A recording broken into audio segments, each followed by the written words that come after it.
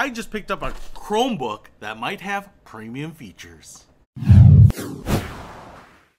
What's happening, Panda Nation? Peter Von Panda here. I just picked this up. It's an HP Chromebook, and it wasn't that expensive. It was affordable. So that's the most important thing, because Chromebooks to me are like glorified tablets. They're like a tablet operating system on a computer, so it surprises me how expensive they can be. Now, this is a true unboxing. I just sliced this sucker open because it just got delivered. This one's brand new, and what I wanted here was an affordable Chromebook so that I could actually do some work on it, but I wanted it to be decent sized so that I wasn't having to squint and try to see the details, and I also wanted a backlit keyboard. So I think all of that stuff is in the spec sheet here, and so hopefully it has it, because if it doesn't, I'm going to be pretty disappointed. First of all, we get kind of an old school power cable. You can see the 3-prong cable right there, and then we have a charging brick right here. This is actually a USB-C type cable, so I think it'll be kind of like Thunderbolt. So if you do have USB-C cables that you take with you to charge your MacBooks and other accessories, then you might not even need this power cable. You might be able to charge it off of that, so we will test that out. Also, what we get here is a 14-inch Chromebook with an Intel Celeron processor. Now, that's not a super speedy processor, but in Chromebooks, it tends to be just enough. Now, this one is in ceramic white, and it's pretty nice looking. It's got this matte finish, like a bright white HP logo in Chrome, Chromebook up there. You can see here it's pretty thin. It's pretty light, but it's got nice heft. This top panel right here, even though it's plastic, kind of looks more premium. I'm not sure if this is going to scuff up because it does have a little bit of shine to it, but that actually makes it look premium. This plastic down here is a little bit more low rent. You can kind of hear it and see it. It's kind of a light gray that has a little matte texture on it. Not as important for this to look premium, but it kind of feels here like it's flexing just a little bit underneath, so when you grab it, you're certainly not confusing this with a MacBook. Now, we do have what appears to be like a silicone strip right there and there, so it should be pretty grippy, and I am just impressed with how light and yet how big this is. You can see it's pretty wide right there. And on this side here, we have a headphone jack. We have that USB-C port for power, and then an SD card slot. And then if I flip it all the way over here, we have another USB-C port and then a USB-A port right there. So you can still use a regular thumb drive with it. And we have, not quite edge to edge, but it's very close. And what kills me on some of these Chromebooks is how small the screen is when they don't shrink the body of the computer itself. So it's one of those things where some of these will have like a big inch bezel on it. It'll be an 11-inch Chromebook, and I'm like, well, then why don't you just shrink the body too so that it's nice and compact as opposed to having a small screen? So what I like about this is a 14-inch Chromebook, so it's actually pretty big, bigger than a lot of laptops, and webcam right up there, and yet we aren't losing a lot of that screen real estate to a big bezel. And you can see it's kind of just inset. It's just a millimeter lower than this bezel, and it's kind of a dark gray bezel, and a Mac-like hinge right there kind of folds away. In fact, what ends up happening here is that lid kind of actually look like they go lower than the body of the computer. So it looks like the lid itself props up the back here, and you can see we have these two little tabs right here, kind of two little fangs to protect this edge from getting scuffed up. So that's kind of interesting. Then we have a silver panel surrounding the keyboard. You can see the perforations on the side here for the speakers, so that's kind of nice. Those speakers should be directed right up to you. We'll see what the audio quality is there. And also, looks like Bang & Olufsen did the audio on there. That's kind of cool. And then island style white keys right there. It's a pretty clean look, and a pretty nice sized trackpad right there. Actually, it's pretty smooth. Sometimes the plastic here is a little funny, and sometimes I get little protectors to put on there to give it a little bit more smoothness. Enjoy the smoothness, because sometimes the plastic can be really grippy, so I like the fact that it's nice and smooth there. Now, this one is pretty downstream in terms of specs, but usually it's just good enough. Celeron processor, 4 gigs of RAM, 32 gigs of onboard eMMC storage, and so it's pretty standard. I don't save a lot of things to Chromebook. Like I said, it's about responding to emails, working with Google Docs online, those types of things. So what I want to do here is get this charged up, use it a while, and see what we think.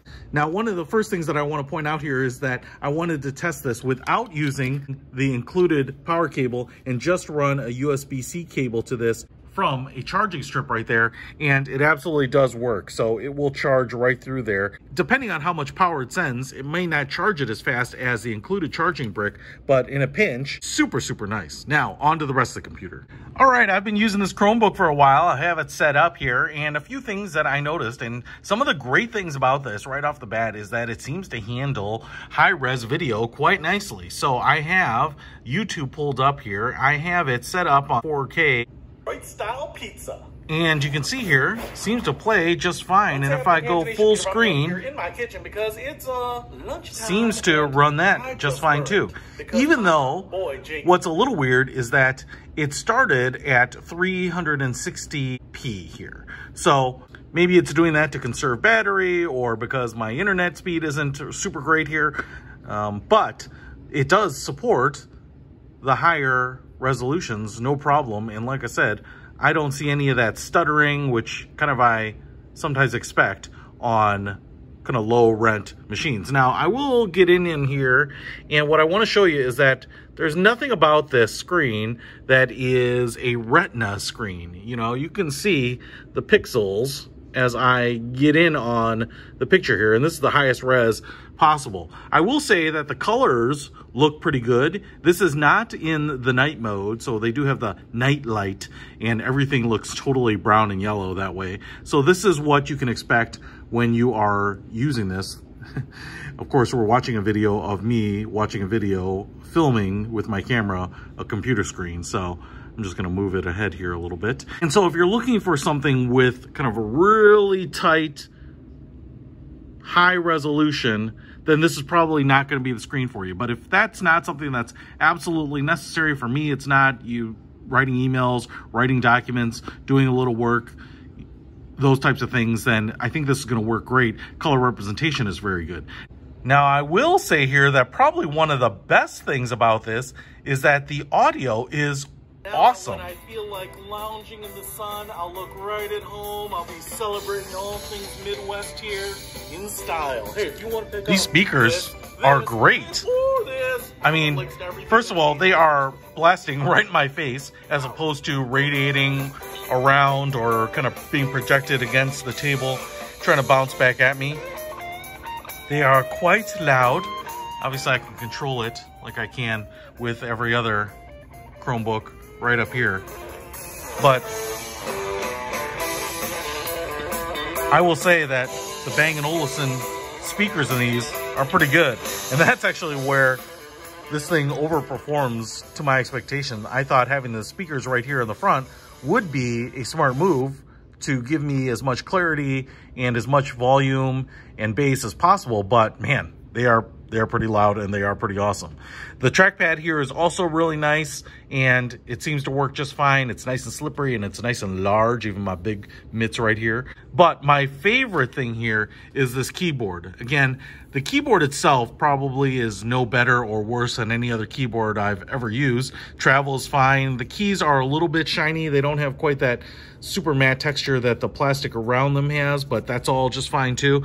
But I love the backlit keyboard here. It's actually really nice because not only do you get the backlight, which then kind of peeks through these transparent letters so you can see the letters, but you also get a little glow around the keys themselves. So when you are working in complete darkness, you've got the lights out, you're in front of your TV watching a movie, or maybe in a dark room, sitting on an airplane, whatever, the keyboard here is super, super useful. You have seen some of my other videos where I've gotten those little LED USB lights to light up the keyboards on Chromebooks. What I love about this is that I have a fairly big screen here, 14 inches, which feels just like any other regular full-size laptop. I've got a beautiful large keyboard here, and I also have the backlit key, so I don't have to futz with any other ambient lighting, which is really, really awesome. Hey, I really love this Chromebook here, $290. So it's not the cheapest Chromebook ever, but if you get something in the 200s,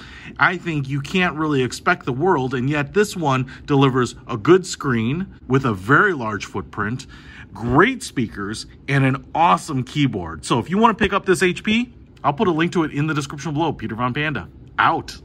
If you wanna know about a brand, ask me. I'll check if what's in the bag's nasty. Better if you know what's up than the unhappy. I know what it feels like when you're done cashing. They tried their meal or drive their vehicle. Garbage delivered at your PO. I know you feel you. You wanna scream, your head hurts on your pillow. Discover more. Yeah, yeah, yeah. Explore deeper. Yeah, yeah, yeah. Live better.